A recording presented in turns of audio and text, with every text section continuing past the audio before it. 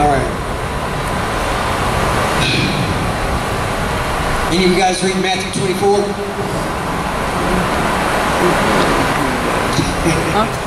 All right.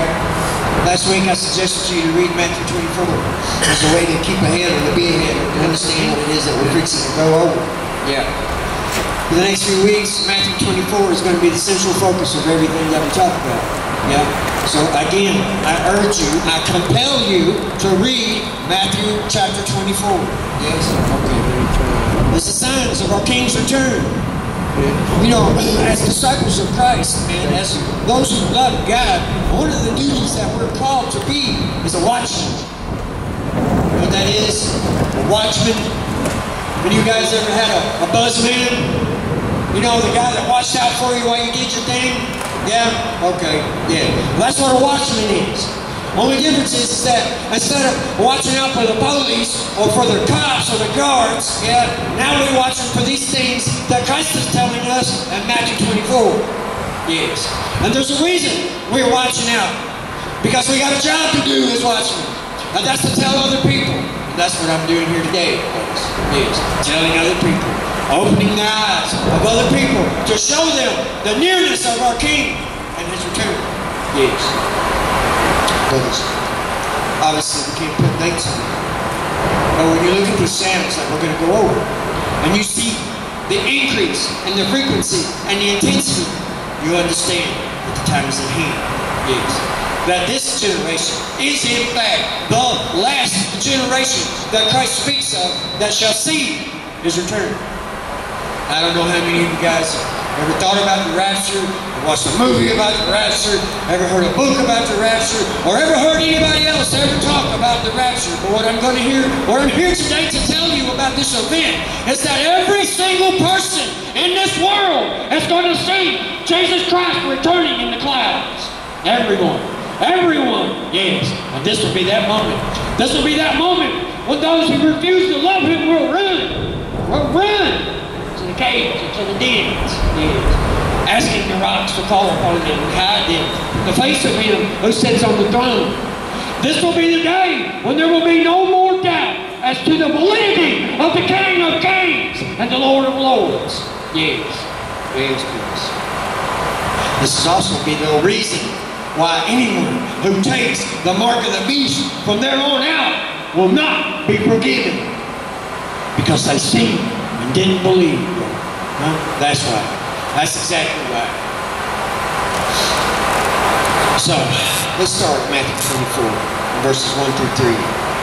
This is going to be the signs of the past, yes? What I'm going to show you today is prophecies that have been written thousands of years ago and have been fulfilled. And Jesus went out and departed from the temple, and His disciples came to Him for to show Him the buildings of the temple. And Jesus said unto them, See ye not all these things? Verily I say unto you, there shall not be left here one stone upon another that shall not be thrown down. And He sat upon the Mount of Olives. The disciples came unto Him privately, saying, Tell us, when shall these things be? And what shall be the sign of thy coming and the end of the world? That's all we're going over at Matthew 24 today. This building that they were talking about, these buildings, this complex, huge. It was the temple of God. God's house of prayer. Everything that happened in Jerusalem happened in this place. Everything.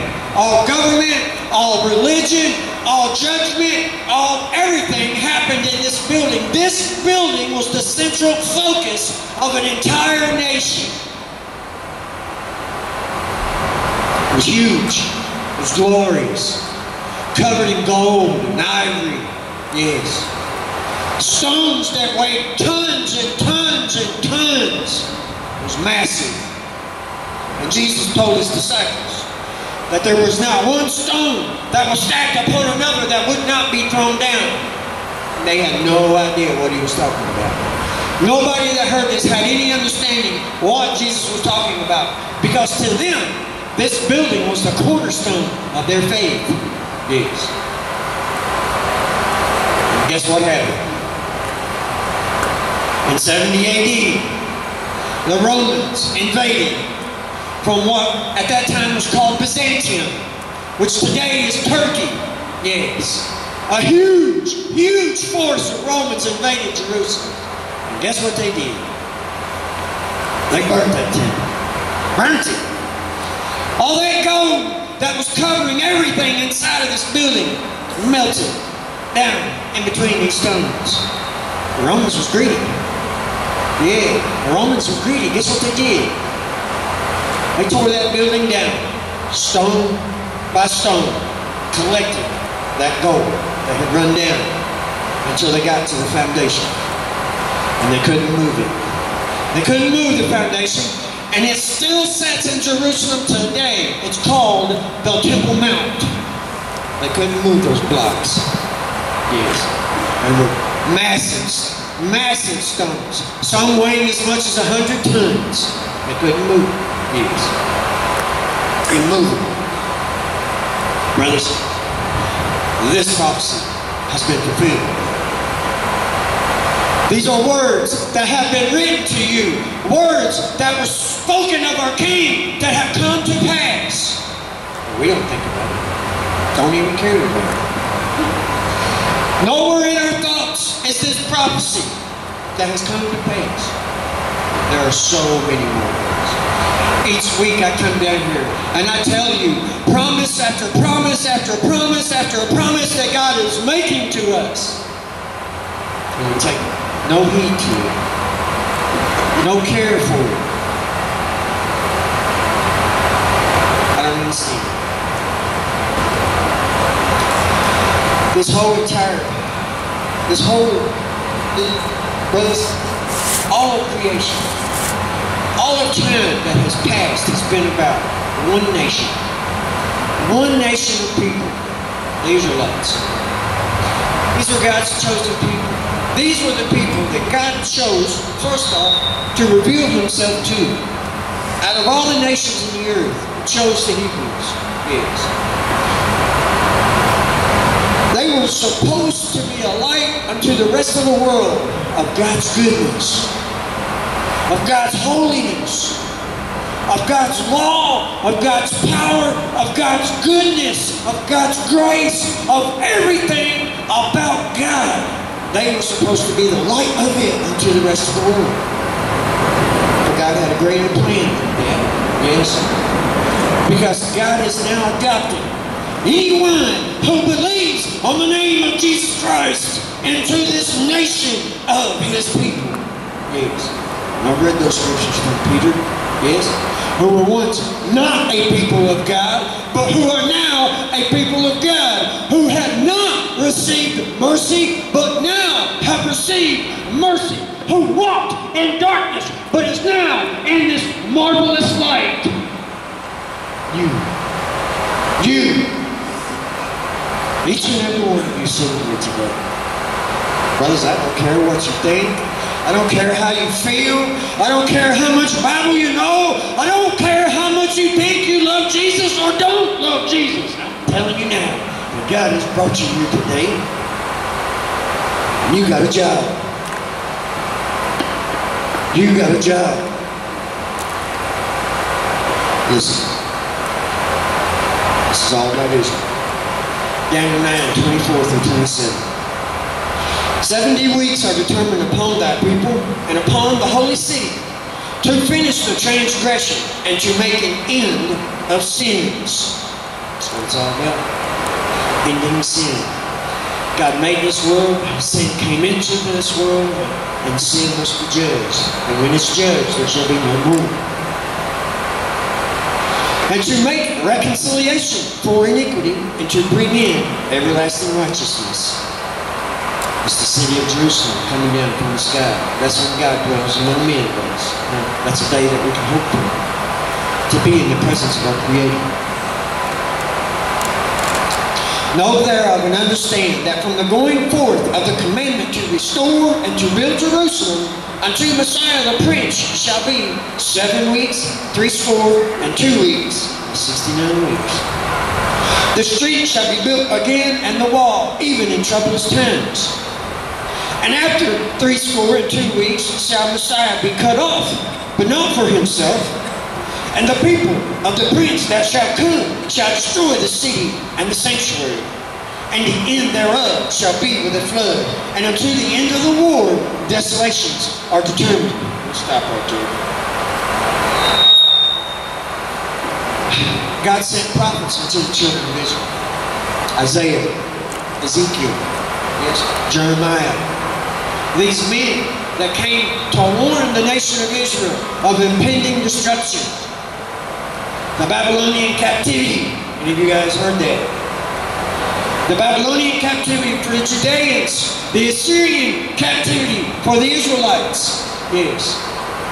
But they wouldn't listen. Yeah, they wouldn't listen. And so God brought it to pass. Yes. This is what he's talking about. After this captivity, after this destruction, the temple's been rebuilt twice. And it's fixing to be rebuilt a third time. For those of you who are keeping up with what's going on in the Holy Land, yes, don't worry, we're going to go over it. This is what Daniel's telling us. Listen again. Know therefore and understand that from the going forth of the commandment to restore and to build Jerusalem unto Messiah the Prince shall be 69 weeks. Brothers, these weeks are prophetic weeks. Each day in this weeks is 1 year. 69 times 7 is 483 years. Now, I don't know how many of y'all had any history lessons or know or understand. But the Babylonians came and conquered the Israelites and enslaved them. And for 70 years, they lived in Babylon as slaves and captives. But the Persians rose up and conquered the Babylonians. Yes. And Cyrus the Great released the Hebrew people from Babylon and sent them back home. And the next king after him, Artaxerxes, gave the commandment to restore the city of Jerusalem. And Nehemiah went out and built this wall in troublous times. Yes. Nehemiah 8:10. The joy of the Lord is our strength. I want you to think about that. All the nations surrounding these few people who were going out to build this city were being attacked day in and day out. And they were strong enough to build this wall, to build this city, despite all circumstances. Why? Because they were happy. They were joyful to be free, to no longer be slaves, to be building this kingdom for themselves. The joy of the Lord is our strength. Brothers, you got a job to do.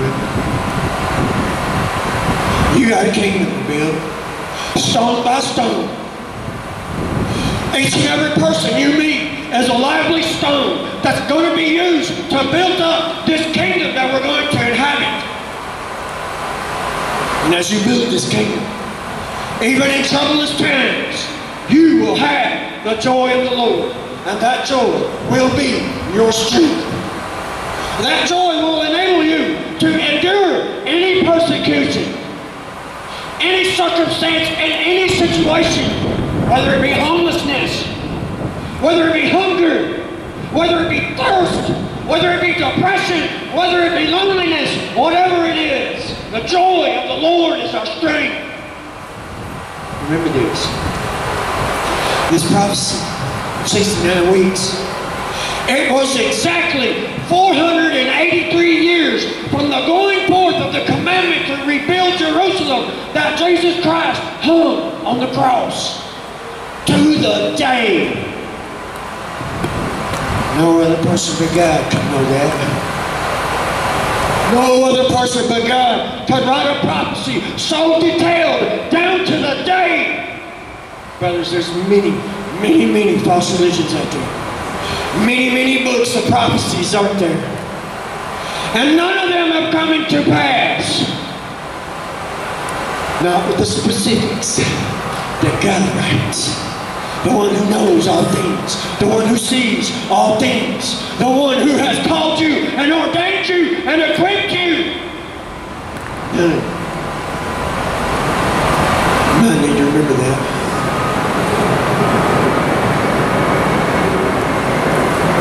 70 weeks were determined upon this people, talking about the Hebrew people. From the going forth of the commandment to restore the law until Messiah the Prince shall be cut off was 483 years, 69 weeks. But he said 70 weeks was determined upon that people. There's still a week left. These 70 weeks stopped the moment that Jerusalem was destroyed by the Roman army. Some people call this the church age. Some scholars call it the age of grace.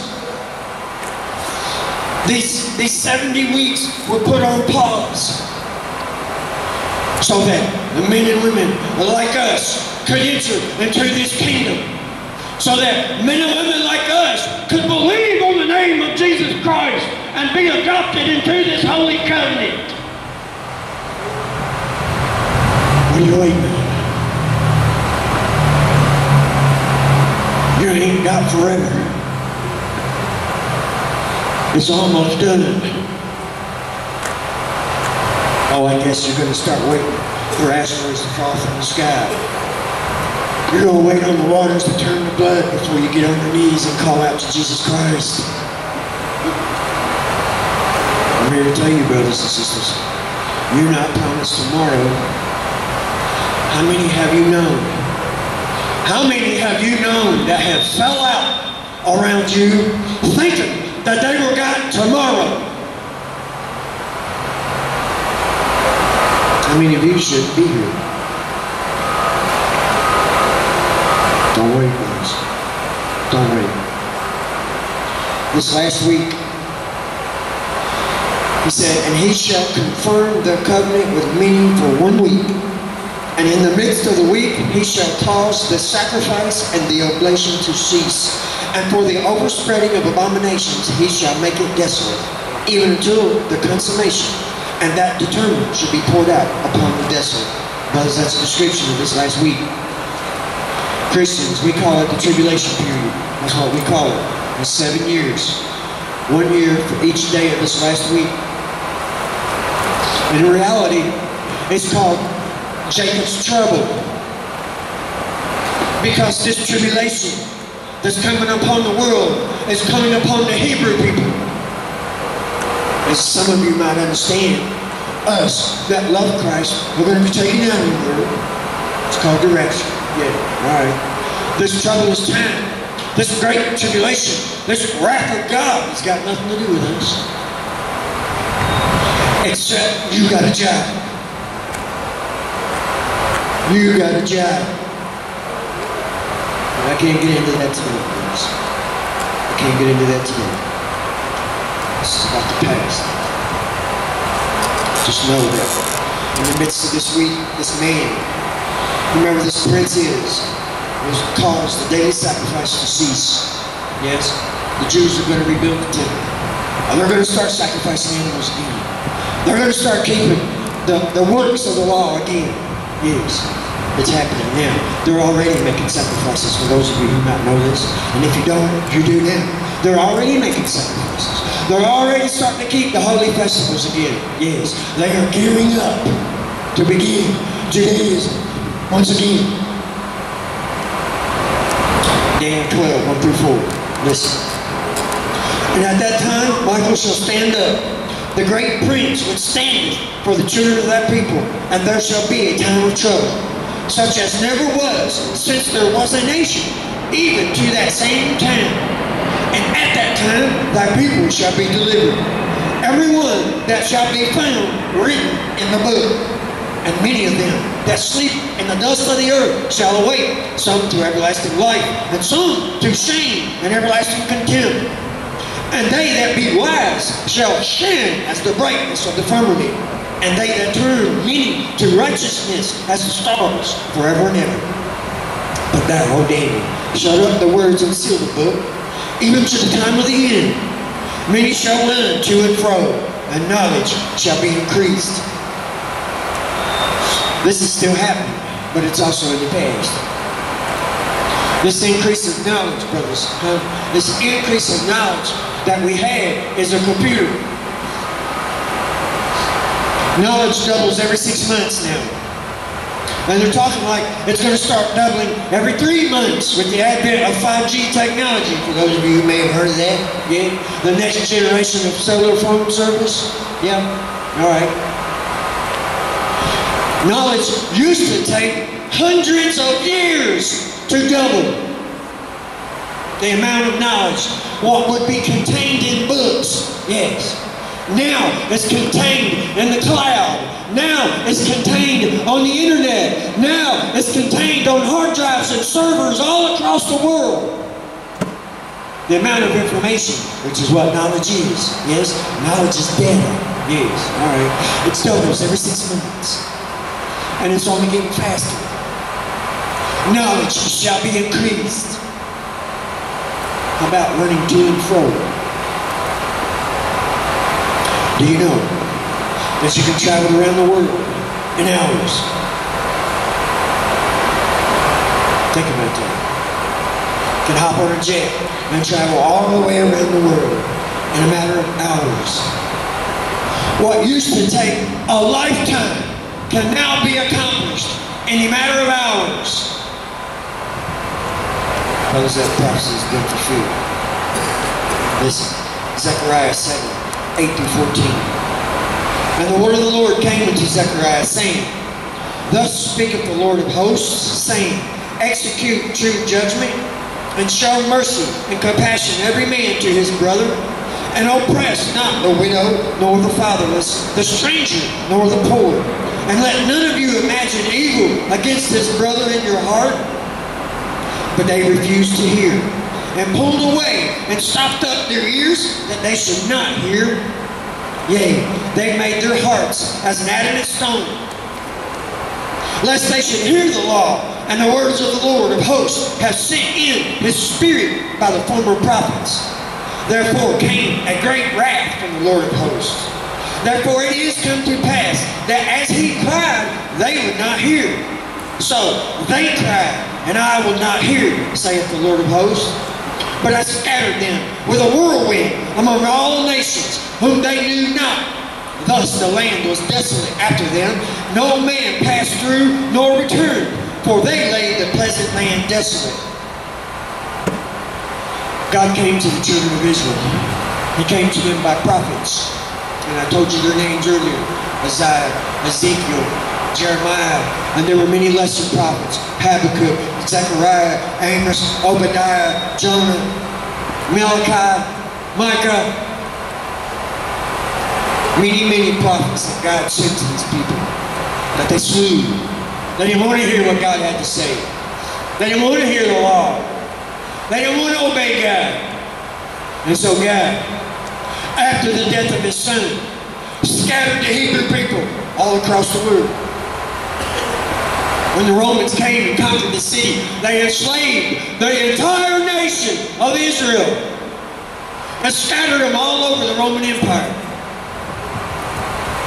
And ever since then, they've been wandering from nation to nation, from persecution to persecution, from inquisition to inquisition, all the way up to the Holocaust.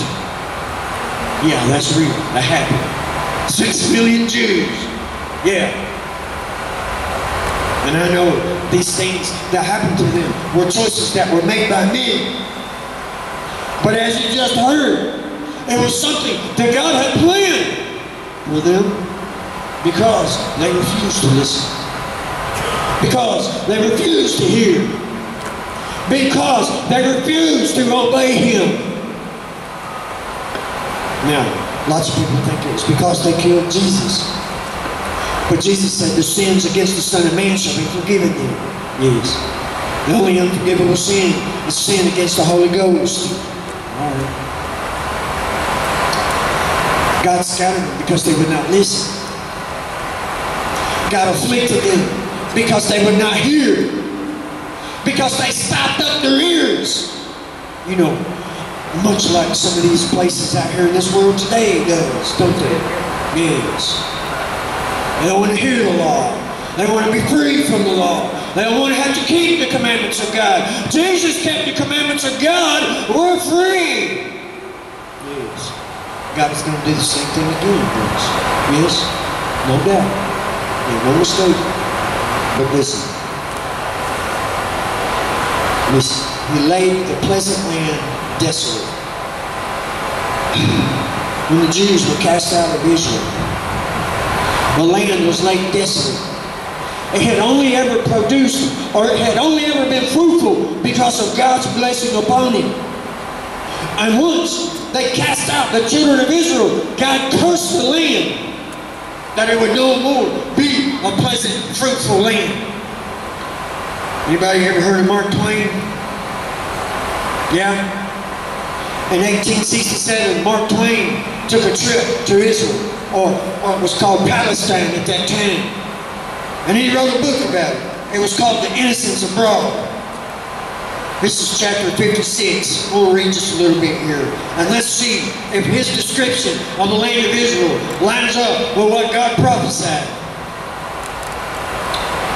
Palestine sits in sackcloth and ashes. Over it broods the spell of a curse that has withered its fields and fettered its energies. Where Sodom and Gomorrah reared their domes and towers, the solemn sea now floods the plain, in whose bitter water no living thing exists, over whose waveless surface the blistering air hangs motionless and dead, about whose borders nothing grows but weeds and scattering tufts of cane, and that treacherous fruit that promises refreshment to parching lips, but turns to ashes at the touch.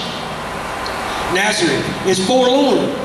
About that ford of Jordan, where the host of Israel entered the promised land with songs of rejoicing, one finds only a squalid camp of fantastic Bedouins of the desert.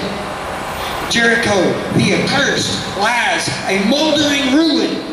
Today, even as Joshua's miracle left it more than 3,000 years ago, Bethlehem and Bethany and their poverty and their humiliation, having nothing about them now to remind them that once knew honor of the Savior's presence. The hallowed spot where the shepherds watched their flocks by night and where the angels sing peace on earth, goodwill to men, is unlivable by any living creature and unblessed by any feature that is pleasant to the eye. Renowned Jerusalem itself, the stateliest name in history, has lost all its ancient grandeur and has become a pauper's village. The riches of Solomon are no longer there to compel the glory of Israel. The admiration of visiting Oriental queens. The wonderful temple, which was the pride and glory of Israel, is gone. And the Ottoman crescent is lifted above the spot where, on that most memorable day in the annals of the world, they reared the Holy Cross. The noted Sea of Galilee, where Roman fleets once rode at anchor and the disciples of the Savior sailed in their ships, was long ago deserted by the devotees of war and commerce, and its borders are silent wilderness. Capernaum is a shapeless ruin. Magdala is the home of beggared Arabs. Bethsaida and Chorazin have vanished from the earth, and the desert places round about them where thousands of men once listened to the Savior's voice and ate miraculous bread sleep in the hush of solitude that is inhabited only by birds of prey and skulking foxes. The land of Israel was laid desolate, brothers and sisters. God laid waste to it, that nothing would grow, that there would be no fruit there. And that's exactly what happened. I believe Mark Twain's eyewitness account of what Israel looked like in 1867. Hundreds, thousands of years this land was laid a desolate ruin until recently. Until recently. Let's find out a little about that. I'm going to have to go to my Bible for that. Ezekiel 36.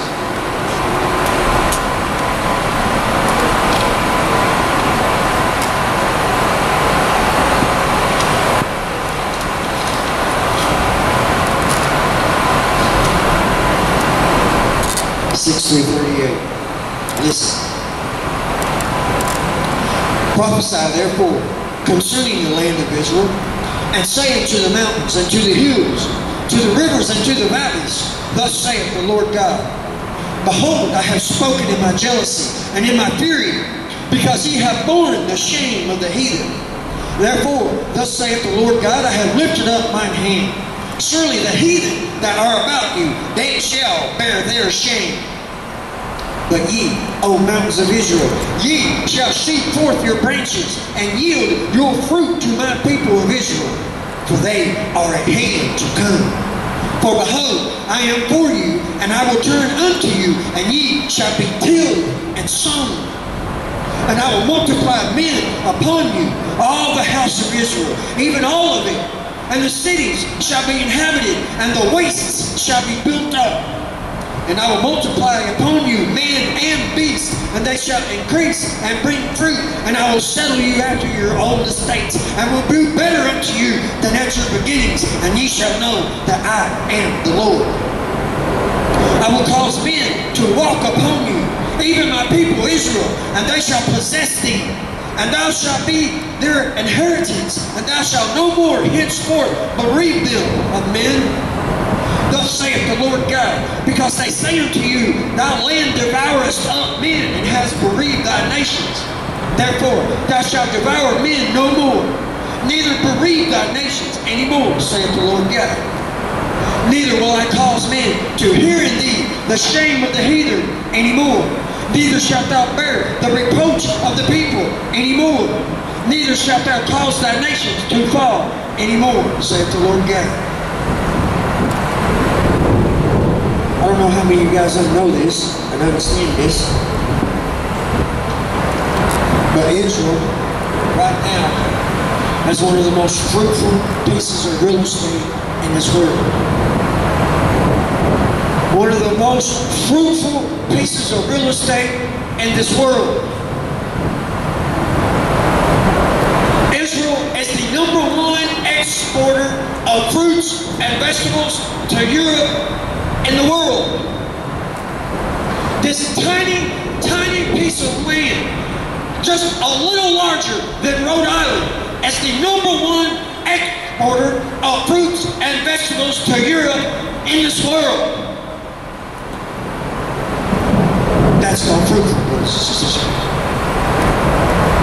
That's called fruitful. Europe is a huge place. Yes. Why is it? Because God prophesied it to Ezekiel. And then he brought it to pass.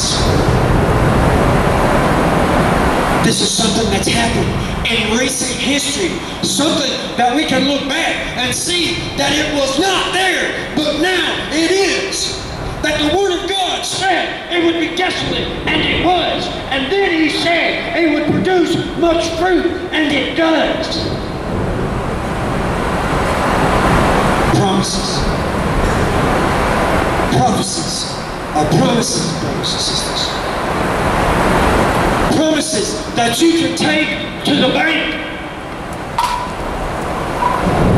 Things that are happening before our very eyes. Look here. Ezekiel 37. Ezekiel 36 was the restoration of the land of Israel. Ezekiel 37 is the restoration of the people of Israel. I want you to listen to this inscription. Ezekiel 37, verse 1. The hand of the Lord was upon me, and carried me out in the spirit of the Lord, and sat me down in the midst of the valley, which was full of bones, and caused me to pass by them round about. And behold, they were very many in the open valley, and lo, they were very dry. And he said unto me, Son of man, can these bones live? And I answered, O Lord God, thou knowest. Again he said unto me, Prophesy upon these bones, and say unto them, O ye dry bones, hear the word of the Lord. Thus saith the Lord God unto these bones, Behold, I will cause breath to enter into you, and ye shall live. And I will lay sinews upon you, and will bring up flesh upon you, and cover you with skin, and put breath in you, and ye shall live, and ye shall know that I am the Lord. So I prophesied as I was commanded. And as I prophesied, there was a noise, and behold, a shaking, and the bones came together, bone to his bone.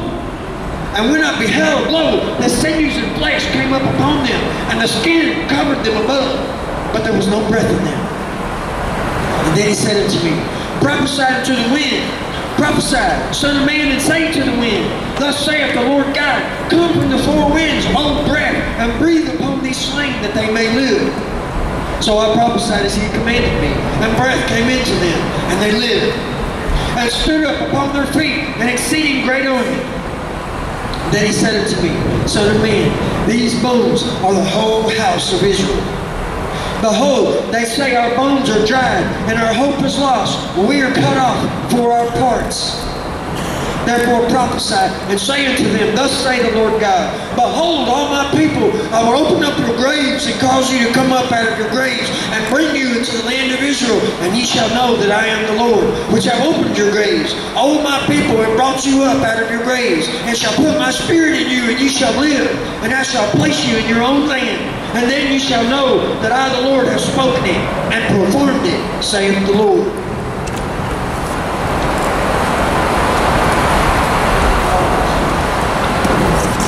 Bones.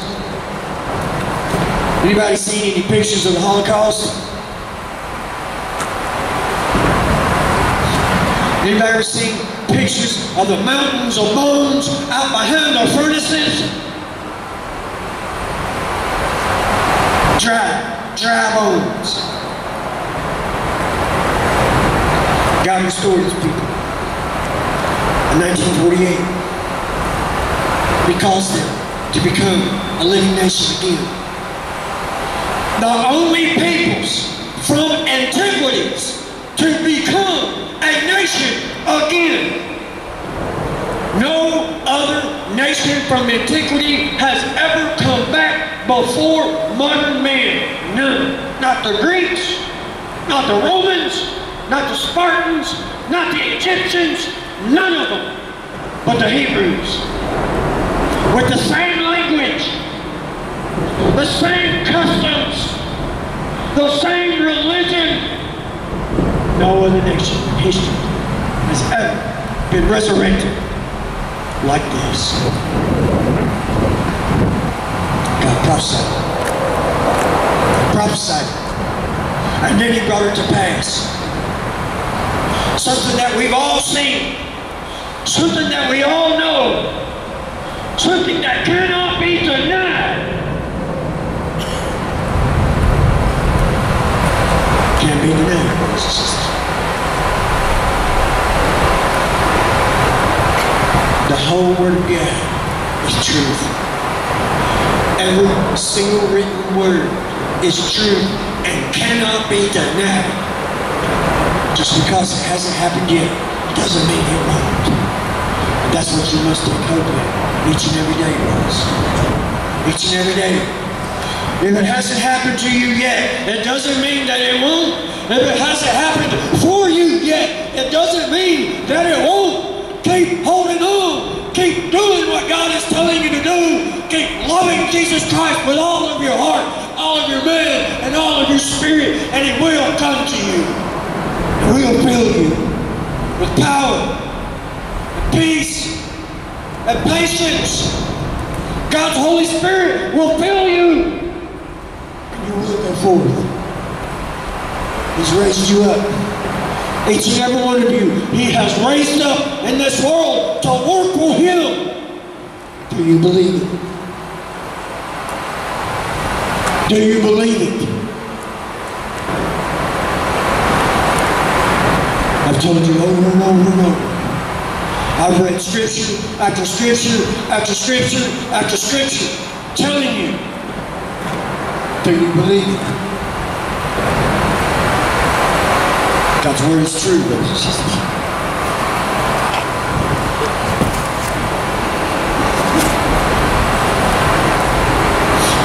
God restored the people of Israel. Listen, Isaiah 66, 5 through 13. Hear the word of the Lord, you that tremble at His word, your brethren that hated you, that cast you out for my name's sake, said, let the Lord be glorified. But he shall appear to you. He shall appear to your joy, and they shall be ashamed. A voice of noise from the sea, a voice from the temple, a voice of the Lord that rendereth recompense to his enemies. Before she travailed, she brought forth. Before her pain came, she was delivered of a man-child. Who hath heard such a thing?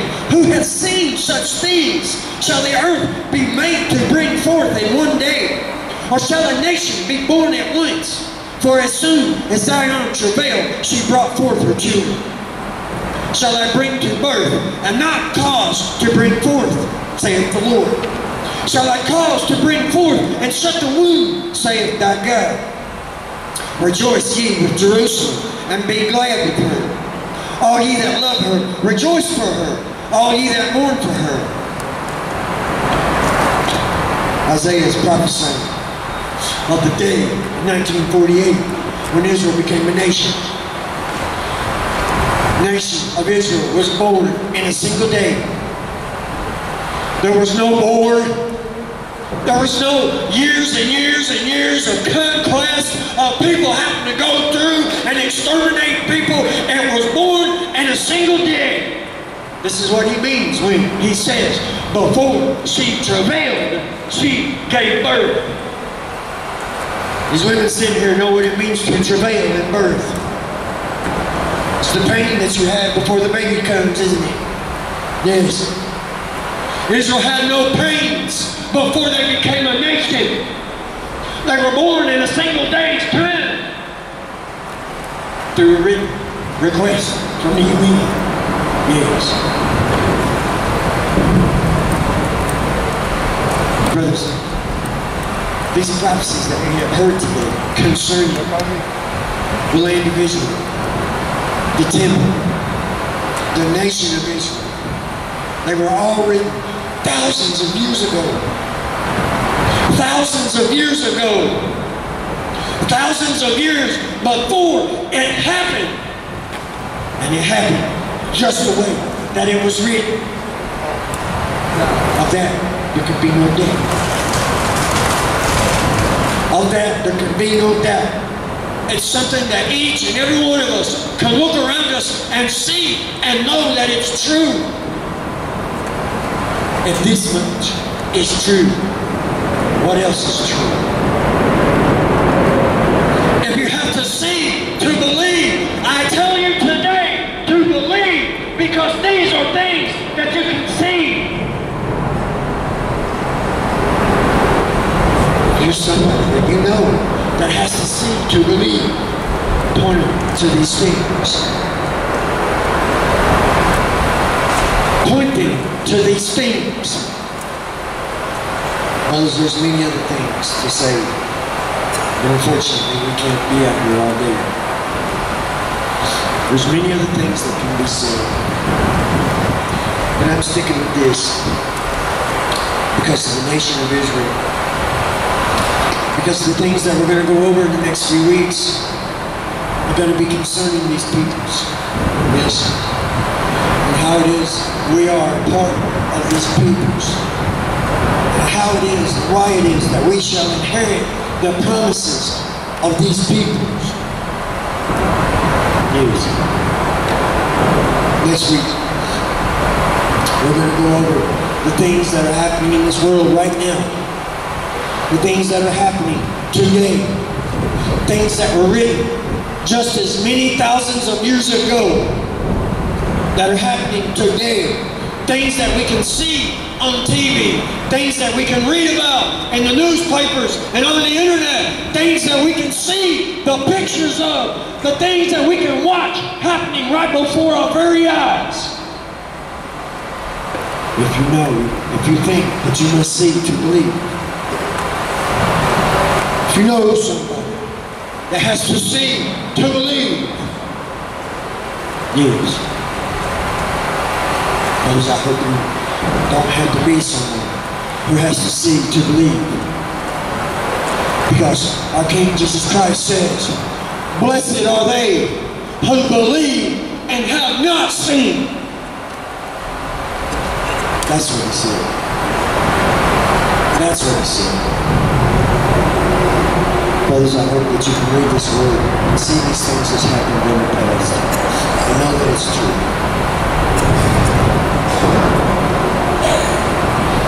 Every word is true. Every word.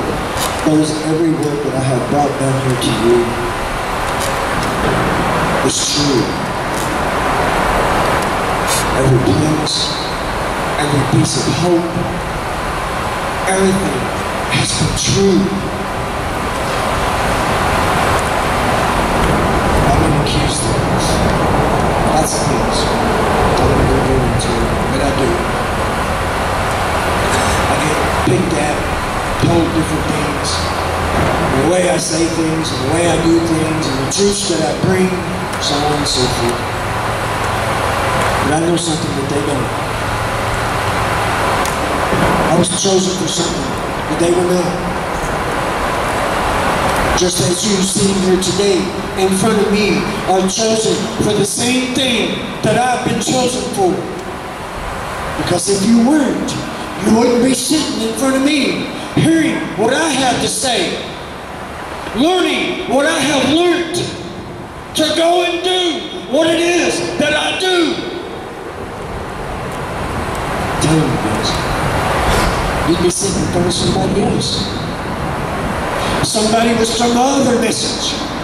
Somebody who experienced some other thing. But you sit here in front of me. It's just truth, guys. It's just truth. God's got a calling in your life. Some of you sit here and understand this. Some of you sitting here today have felt this. Some of you know this. Some of you have been running from this. Some of you now want this. Keep coming. I'm here to prepare you. I'm here to tell you what you must go and tell others. I'm here to teach you about the things that's going to happen, so that when they do, you're not afraid. That you can remain strong. That you can remain bold. That you may remain courageous. The King is on his way, guys.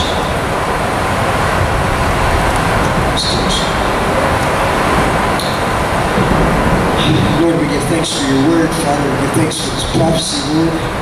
Lord, it's not that we need a sign to believe by, Father, but we are thankful for prophecy, Father, that we may be prepared, thoroughly furnished and equipped in all things, Father, that we may use it as a tool to teach other people, Father, as we may use it as a tool to bring other people to faith, Lord, to reconcile your children who are in this world, whom you are seeking to your face, Father.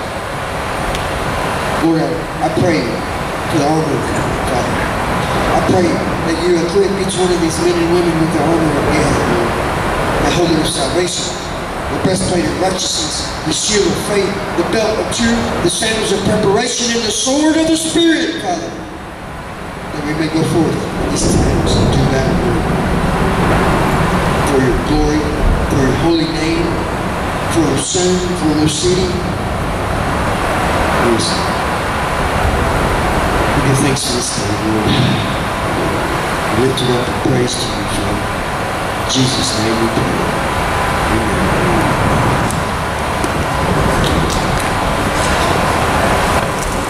Some signs and sacraments, guys. For those of you that need it.